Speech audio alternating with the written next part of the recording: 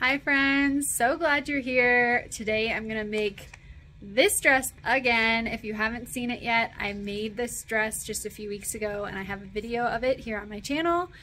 And you guys were so sweet and supportive of that video, so thank you so much. Fun fact, I had no idea that the walkaway dress challenge was a thing when I made that video. I didn't have a clue. I had never heard of that before. I just really love this dress. It was one of the first dresses that I ever made. And yeah, that's why I made it. So I started getting comments from you all on that video talking about this walkaway dress thing and challenge. And it was news to me. I had no idea. So I'm not doing a challenge today. I'm just making this dress. I honestly still don't really know what the challenge exactly entails other than it involves making this dress. So I'm just making this dress today and I will walk you through what I'm doing in a moment. One of you lovely ladies commented and said that I should make it again in black, and I love that idea. I think this would make such a fantastic little black dress. So that's what I'm going to do today, and I'm going to do it two different ways. So I'm going to make it with a tablecloth for one, and the tablecloth is only big enough to do what I did last time, which was make a modification to the skirt, so that I'll just be using one skirt panel for this. I loved the way it turned out in my last video, so I'm excited to do that again. And then I'm going to make a second little black dress that is going to have the full skirt. So I hope you'll enjoy coming along to see this. If you want to see a much more detailed tutorial, then check out my last video making this dress. This one, especially since I'm making two of them, it'll probably be a little bit less in-depth than it was last time, but hopefully you'll still be able to see pretty clearly what I'm doing, and I will talk you through it on the voiceover. And I'm really excited to make these dresses, so let's go. Disclaimer time, I am not a professional seamstress. I make mistakes and I'm still learning a lot. I'm just doing things the way that works for me, and the way that I do things may not always be technically correct. And I'm sorry if that annoys some of you. I'm a busy mom of two and I like to just focus on keeping things simple and efficient in my very limited sewing time. So if I'm not your cup of tea, that is totally okay. There are lots of amazing professional seamstresses to watch online, but I hope you'll stick around to hang out and we can make some really lovely things together. So thanks for listening, friends. Now let's get into the video. All right, so this is the material I'm working with. I like to work with thrifted fabrics, so this is just kind of what I had on hand. So on the right, I have a black tablecloth, and that's going to be for the more simple dress that we're modifying. And then this is just on the left, some really simple, I think it's just some black cotton, nothing fancy, but there was enough of it, just barely enough of it to be able to do the full dress with that. So this is the pattern I'm using. Again, I'm not doing like a challenge. I just really like this dress. So I'm just making this dress for fun. So this is what we're working with. I love this pattern because it's so simple. You can see there's just 3 pieces. So, well, I guess technically 4 if you're doing 2 of the skirt panels, but we have the skirt, the upper back, and then the front piece. And you can see there kind of how they go together, with the skirt attaching to the upper back piece and then the upper back piece attaching to the shoulders of the front piece. So simple. And then here I am cutting out the pieces on the cotton fabric. That's going to be the full dress with 2 skirt panels. So you've got your front piece, upper back piece, and then the skirt piece. And I'm not doing this video nearly as in depth as I did my other video. So if you want to see all the details, the entire process of making this dress, I will link my other video making this dress where I went a lot more in depth. And I apologize if you don't see quite as much as you wanted to see in this one. I kind of wish that I had filmed a little bit more than I did, but what's done is done. At the time, it kind of felt a little weird to be doing it all over again. So anyway, just cutting out the pieces in both of the different fabrics, and with the tablecloth material, I'm only doing 1 skirt panel, and then I'm doing 2 skirt panels with the other material. And I'm really curious to hear what you guys think of the dresses at the end with the modified version versus the more full skirt version. I also ended up making a couple modifications to the neckline and the shoulders on one of the dresses as well. So stay tuned to see that. And here I'm just kind of showing you my pieces. So you saw a moment ago the front piece and the upper back piece, and then here's the skirt pieces. They're so big, so full, and there's 2 for this dress, and then there's going to be one panel for the next dress, which you will see in a moment. Hopefully my voiceover is lining up nicely. My footage as I'm watching this is kind of stopping and starting a little bit here and there, so I apologize if this doesn't match up perfectly. But you're just kind of getting to see each of the different pieces, and then I will talk you through the next steps in a moment. I'm going to go through and finish my edges nicely.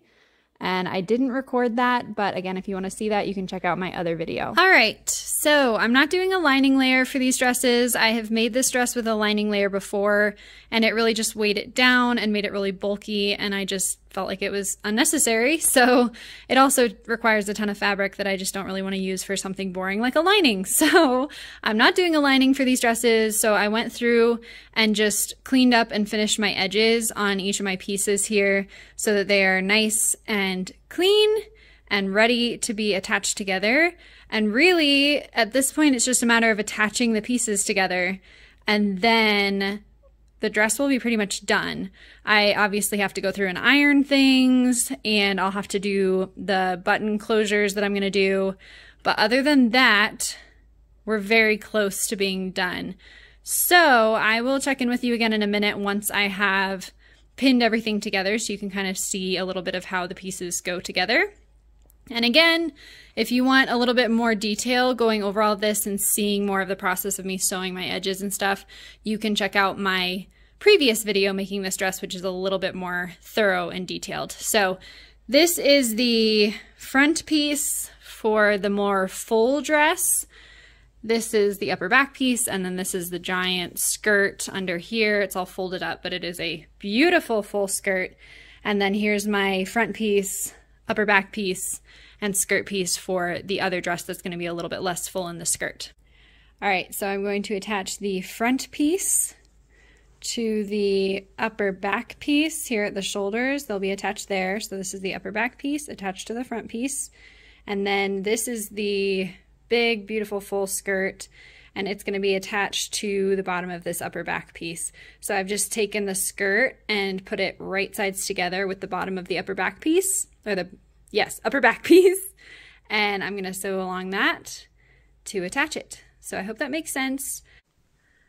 All right, it is the next day. These dresses are almost done. All of the edges are finished and clean and pretty.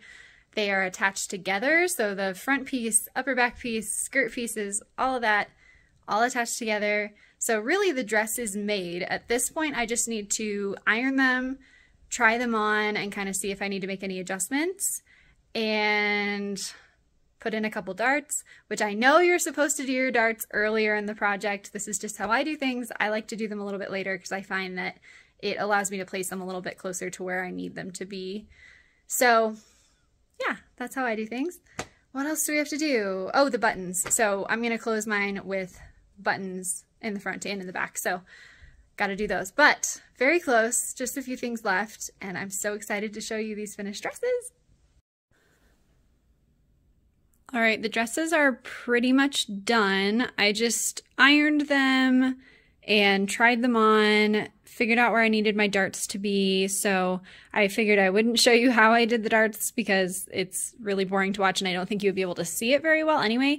So I'm gonna link a video in the description box showing you how to do darts. And I'm also gonna put that in the description box of my other video since I messed up my darts on my other dress.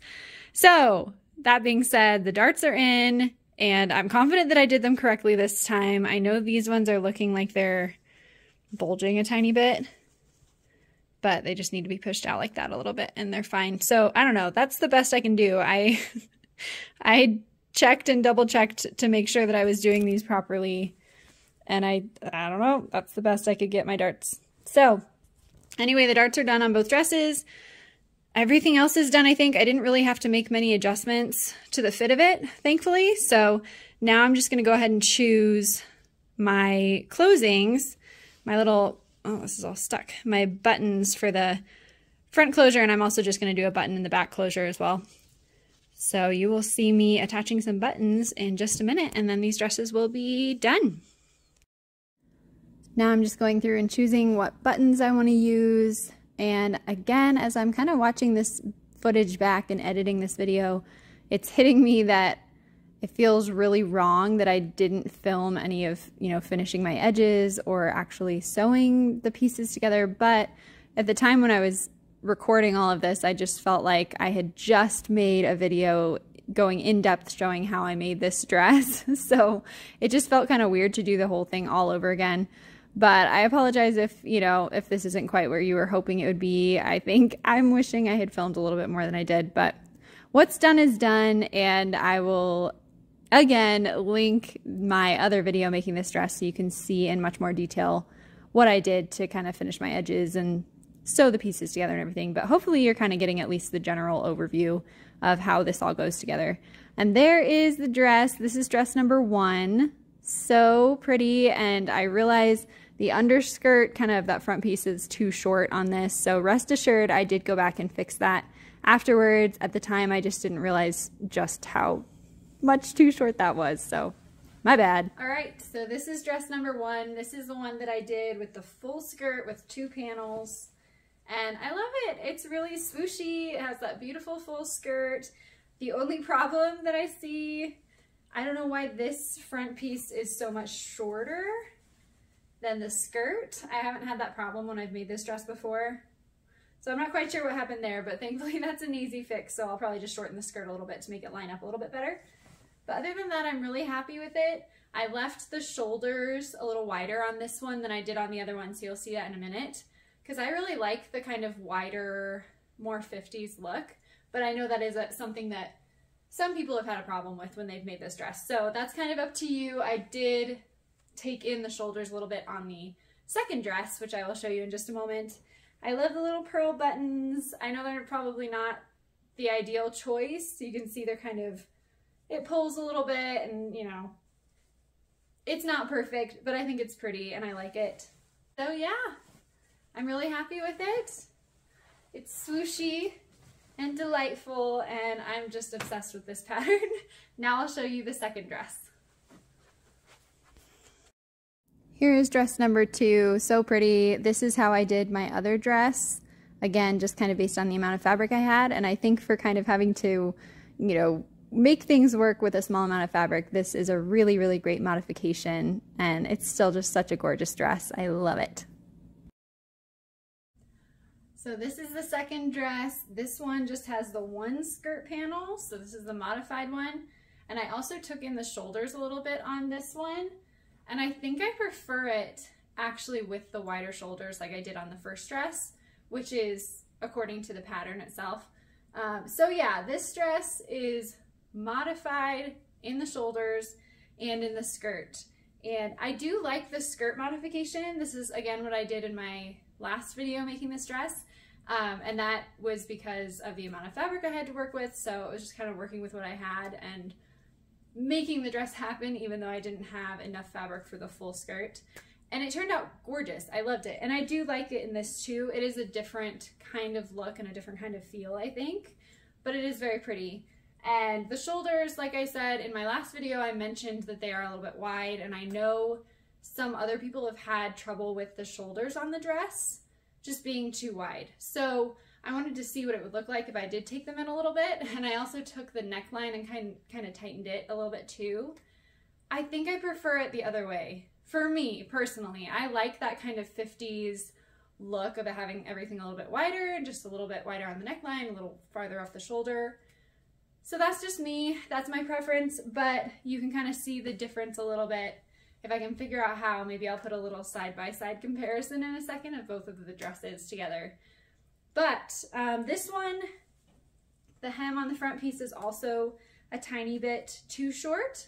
Again, not really sure how I did that. Didn't have that problem in the past, but it's an easy fix. So other than that, I'm really happy with it. I did make this one a little bit simpler with just 1 simple black button, and I think that makes it a little bit more wearable instead of being something that's dressier like the first dress is. So, all right. I hope you really enjoyed this video. I had a lot of fun making these dresses again. So now I have made this dress 4 times, and I'm learning, you know, every time that I make it, I learn a little bit more. But I think at this point, I'm sure I will be making this dress again in the future because I just love it so much. And if I can find a fabric that I feel like suits it really well, I might as well do it again. So in the future, I think I'll make it with the wider shoulders. I think I do prefer it that way. And you know, the skirt, I really like the skirt either way. I'm a sucker for a really, really full swooshy skirt, but I think it looks really pretty with one skirt panel too. So I hope you enjoyed watching, and you know, I appreciate you being here and bearing with me as I do things my way and, you know, make garments in the amount of time that I have to work with, which as a mom of two is not a whole lot of time. So yeah, thanks for hanging out with me, you guys. I hope you enjoyed this video, and I hope you'll come back soon for more videos. I have so many super exciting, fun projects planned for the future, and I hope you will join me for those. So see you guys later. Oh, and don't forget to check out my other video making this dress. Just keep in mind that I made an oopsie on the darts somehow. So, but I will also, like I said, I'll link a video in the description of that video too, showing you how to do darts properly, since I messed them up. But the video, other than that, I think is great, and the dress turned out absolutely gorgeous. That green dress is probably one of my favorite things I've ever made. So, all right, see you guys later. Bye. If you want to stick around for another minute, Betty here is going to help me show you each of the dresses on the mannequin as well, a little bit closer up. So here is dress number 1 on the mannequin, just to give you another view of it. Again, this is the one that has the full skirt and has the neckline and the shoulders just based off of the pattern. I didn't make any adjustments or modifications to this one. I'll say it before someone yells at me in the comments. I know my darts are not perfect. I don't know why I can't get them to be perfect. I don't know. I know I'm doing it properly, like every video I've watched showing me how to do the perfect darts. I do what they tell me to do, but my darts are just still not perfect. Oh well. Oh well, I recognize it. I'm sorry if it bugs you. It's just the way it is. I'm learning. So yeah, this is dress number 1. So pretty. I love it. It's perfect, I think, for a date night or something like that. And here's dress number 2. This is the one that I modified. So this has just the one skirt panel and the shoulders that I took in a little bit. Same with the neckline, just took the neckline in a tiny bit. Not huge adjustments, but I feel like when you saw it on my body, it showed those changes a little bit better than it does on the mannequin. But there you go. Yeah, love this one. It's still super pretty and dressy, especially by today's standards, but I do feel like it's a little bit more wearable, you know, day to day definitely than the other one. So there you have it. There is a little look at dress number 2.